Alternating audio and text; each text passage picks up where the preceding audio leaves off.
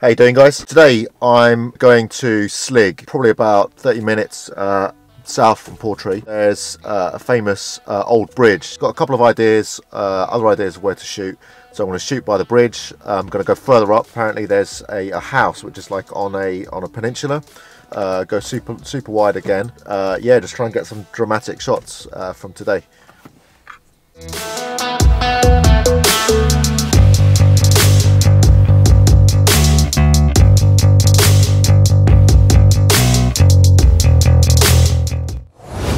So I just arrived at Slig.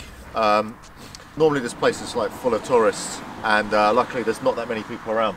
So what I'm going to do, I'm going to set up on the new bridge, face down towards the old bridge, try and get the two mountains in the background with the low-hanging cloud kind of in between the two. So yeah, let's see how we get on.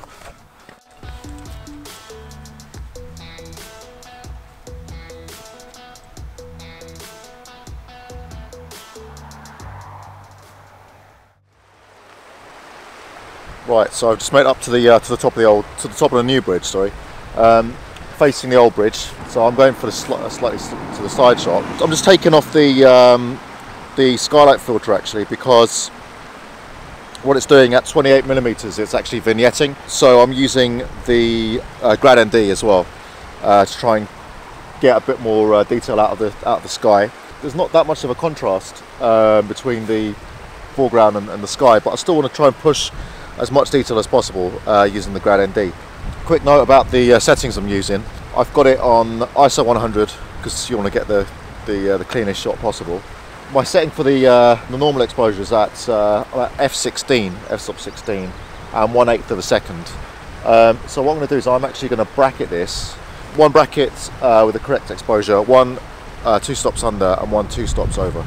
And then when I'm back in Lightroom, actually just blend the 3 images together. So that's generally how I shoot. Unfortunately, there's just when I was about to pull the trigger, a whole bunch of people turned up and they're just sitting on the bridge now. So I'm just gonna have to wait for a little bit. That's sometimes what landscape photography is all about. 5% photographing and 95% waiting around and setting up. They're taking photos of each other sitting on the bridge. So well, fair play. I just hope it doesn't rain because it's starting to get properly overcast now, but I just want to get the shot because the clouds are just amazing. See, it looks like they're moving. Yeah, that'll do. Sweet. That's on self timer mode as well, so that way there'll be less camera shake. Okay, that looks pretty awesome. That looks quite decent.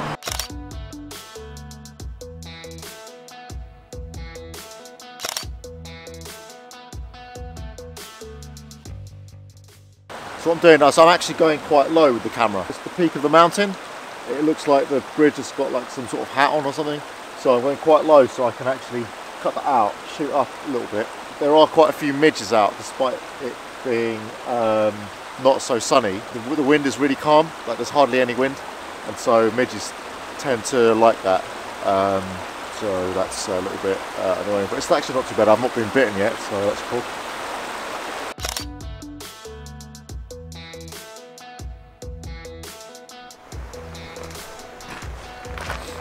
On the way back to the car, and I just noticed this. I was just literally walking over the bridge and I saw this composition. I had to quickly do it. It looks pretty cool actually. There's not a lot of water, which is quite nice. It's quite unusual, so it's not like massively flowing. So yeah, so you've got the two mountains on either side. You've got a nice leading line, bracketed, 2 stops over and under. ISO 100 f16, 1/13 of a second.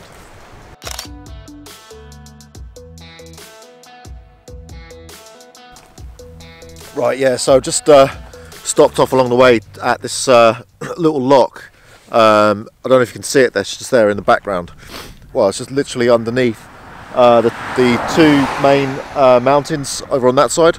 So I'm hoping to try and get a bit of a mountain reflection in the lake.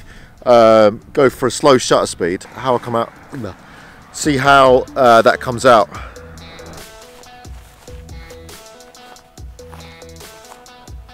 What I've done here is I've just gone low down, tried to get some of these like reeds or like grass or whatever into the foreground. Just that there's a little bit too much cloud sitting on top of that mountain there. It would be great if you could actually see the peak, but you know, you can't have everything, and I mean the clouds are just spectacular anyway. So the sun's going to set in about half an hour, so let's quickly finish up here, get to the next location, which is the one I mentioned about the house on the little peninsula.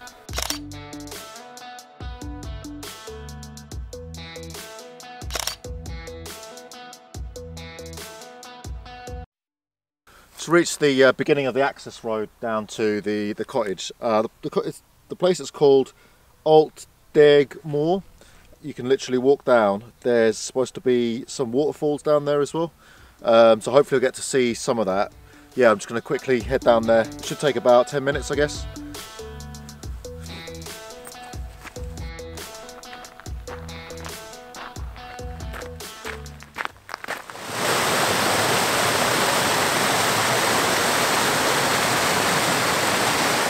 Call that a waterfall? I've seen better, to be honest. I'm actually struggling to get a decent composition here because I mean the waterfall is pretty piss poor really, and there's not a lot of, I mean there's rocks and stuff, but there's nothing leading you in. Just a bunch of old pipes that the water's coming out of. Yeah, I'm not that impressed. I'm gonna carry on to the cottage over there. Wait until it gets a little bit darker. Find a good position and just shoot away at the cottage. Now that is a much more interesting composition. Got the white cottage over there in the background. Got the this little river here leading in away into the distance.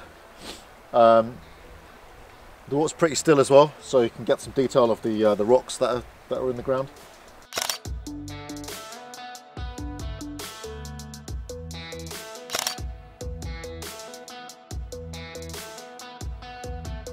So that's it. I'm pretty much done for the day. Got some decent shots from looking at the back of the camera. I'm pretty sure they're going to come out like pretty well. Shot about three different places today.